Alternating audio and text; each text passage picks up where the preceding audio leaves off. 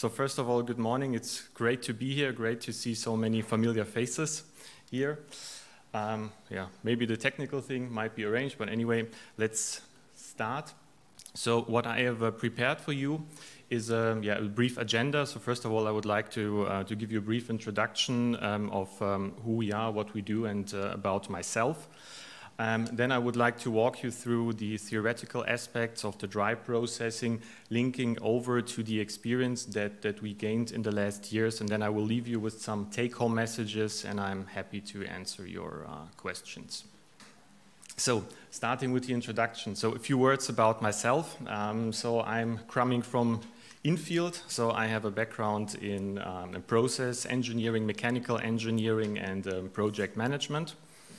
And I'm the CTO of REINARTZ, and so I'm working in this position or working at REINARTZ for almost 10 years now, and I am busy with the insects since almost 8 years right now. So a few words about REINARTZ. REINARTZ is a relatively old company. We have a long history. We were founded over 160 years ago, and our main field of activity is the vegetable oil industry, and there we are active in a cold pressing. So this cold pressing technology was also the door opener for the insect industry, because this technology could be easily adapted for defatting of insects, and that was quite helpful at this point. So going through the points that we are able to provide. So on one hand, obviously, we can provide equipment for the dry processing. But on the other hand, in the last years, we were able to gain a lot of experience in other areas. So therefore, we are happy to run engineering projects on our own or together with our partners, do consulting, and on the other hand, we are also active in networking. So what do I mean by networking? So since we are doing this since a while, we have a good network of companies which are able to do things, and therefore we are happy to link these companies together in the benefit of the industry. So this chart shows you how simple it is. So here it is linked to BASF, but we can use that for mealworm, silkworm, fruit flies, crickets, all other type of insects. So the two steps that we hear is we have the live larvae, we do a drying, and from the drying step we go into defatting. So while the drying, we are also taking care of deactivation of the insects in line with the animal welfare. And then we have two products. We have the insect meal and we have the insect fat. So the insect fat needs some purification, and actually that's it. So this is what we see as a big benefit. It's relatively simple. So one important point in this entire process is the drying technology. So the dryer itself, it has a relatively big footprint. It can be very intense in CapEx and OpEx. So therefore the drying technology has to be picked very carefully. So the good thing is that the drying technology that we are using is a well-known and well-established technology that can be simply adapted for the individual cases. And on the other hand, we have to implement this concept in the overall heat balance of the facility. So I will explain that in detail a bit later. So we classify the dryers in two categories mainly. So on one hand, we have the typical air dryers. Air dryers could be fluid bed dryer. It can be drum dryers. It can be drying chambers like used in most of the pilot facilities. You might ask yourself, why don't we have a belt dryer here? Well, the belt dryer, unfortunately, is not mixing the insects properly, so therefore the drying itself is a bit more tricky. So the characteristics of this type of dryer is that we are in comparison to contact drying, we are relatively high in OpEx. So we typically measure this, how many kilowatts do we have to put in there to evaporate 1 kilogram of water. On the other hand, we are in good control of the temperatures. And in most of the facilities, in some kinds, we see this technology as a state-of-the-art, at least for the small and middle-scale facilities that we are having right now. So when it comes to bigger facilities, that might change a bit. So what I have implemented here for you on one hand is a video from a fluid bed dryer. So in that case, that's a batch one. And on the other hand, I have implemented a diagram which nicely shows how the drying process behaves. So we start with a linear decrease of the moisture. Typically, we also start with a high air temperature. And the point we would like to make here is that there are still big question marks on how the temperature actually influences the protein quality. So what we learned from the last years that the temperature definitely has an impact, but in most of the cases we are overrating the impact. There are a few things that we have to take into this consideration. It's quite scientific, and hopefully there will be more studies in the future, that when we operate with high temperatures, it is the protein inside the larvae or the meal. It is more or less conserved with water and fat. So at the beginning, when we work with high temperatures, almost nothing happens. So the lower we go, the more impact we will see. And what we found in mainly the last studies that we did internally, that if we start to over dry, then we see a huge difference. So to give you some numbers, we are when we gently air-dried product, we are speaking of digestibilities of 80–90%. So these are typical numbers that we get. If we over-dry product, we reduce it down to 40–50%. So when we reach a critical point, it really starts to impact the product. So therefore, we have to carefully pick the drying technology and the temperature. So beside the air drying, we have the contact drying. So these can be disc dryers, can be batch cookers. So characteristics there, they are having a smaller footprint in general. So taking out things like heat recuperation from the air drying, normally they are a bit cheaper and they are less in OPEX.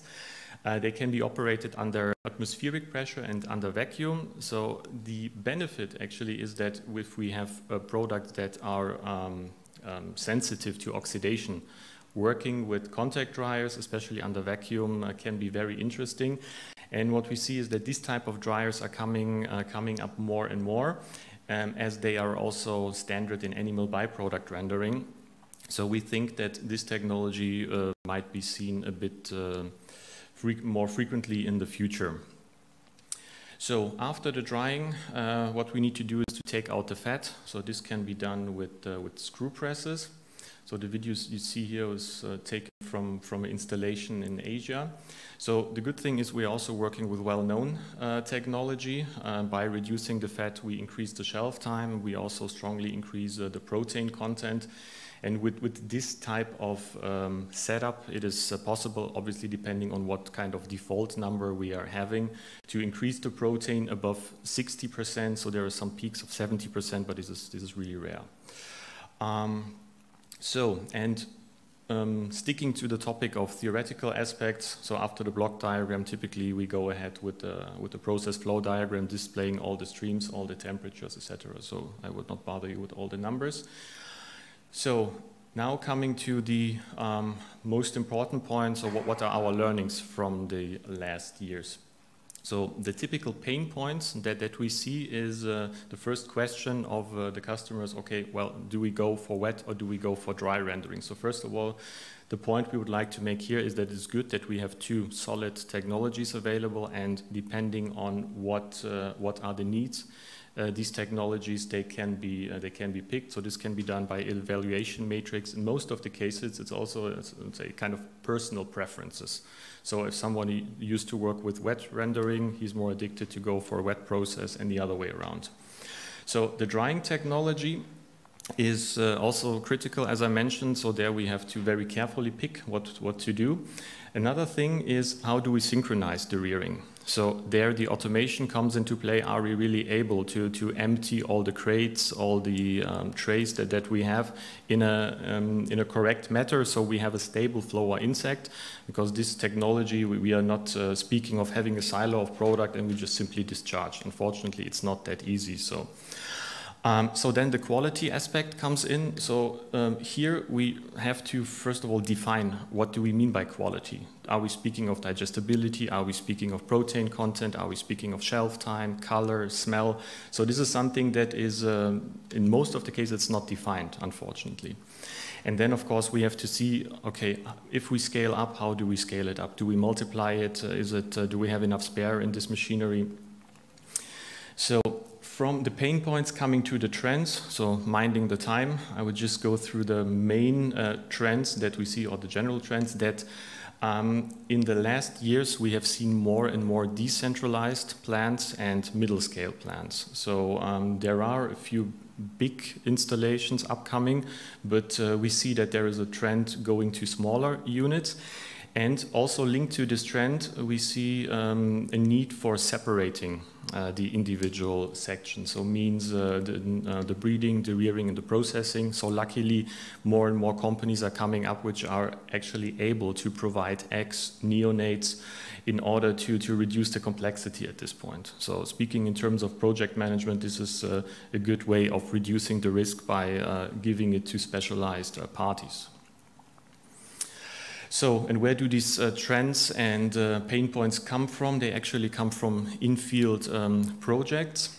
So what we learned from most of these projects is that unfortunately there is no standard yet. So standardization would definitely help the industry to reduce the costs. We are not there yet, but the more players we will have on the market, the closer we will get to that, and this will make the product more cost efficient and will help the industry in general. But there is at least a little light at the end of a tunnel. For pilot facilities, there are already some things available that can be, fit in a kind of standard. For example, a processing unit which can defat cricket, mealworms, BSF, and fat filtration units.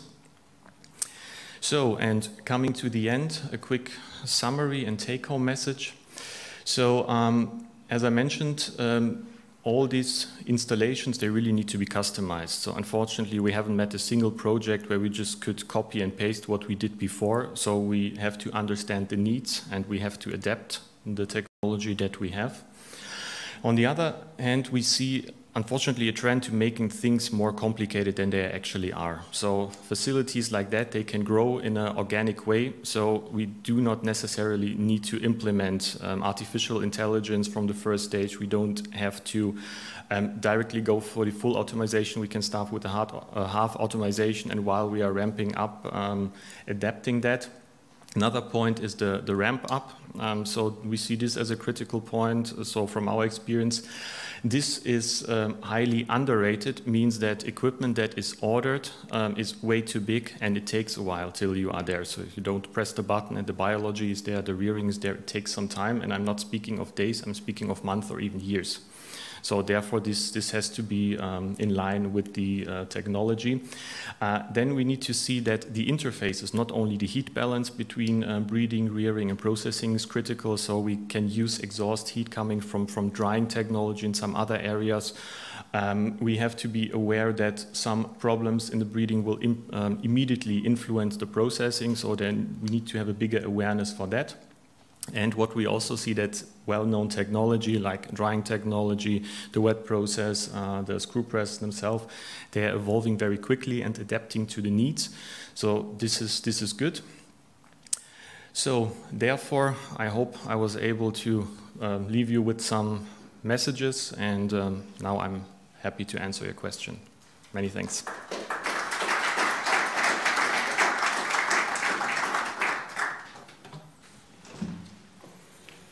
Hello, I'm Antti Vasala from Entoprod.